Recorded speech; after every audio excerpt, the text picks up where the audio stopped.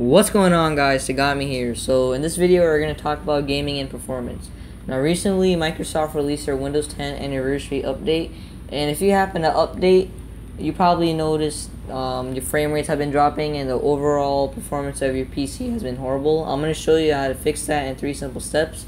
First step is opening up the Xbox app and heading over to the settings, and then from settings you go to game DVR. You're going to see record game clips and screenshots using game DVR. You're going to want to turn that off. After that, exit out. Next thing you want to do is hit Windows key R, then type in services.msc as displayed right here, and click enter.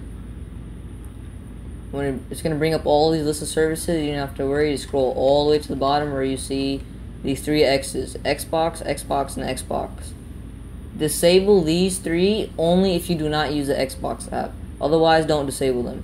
Then exit out of here, and the next thing you're going to want to do is hop over to the settings and type in power. When you type in power, choose this one right here, and then if you're not already, just click right here and make sure you're on high performance. After that, give your computer a restart and you should be good to go.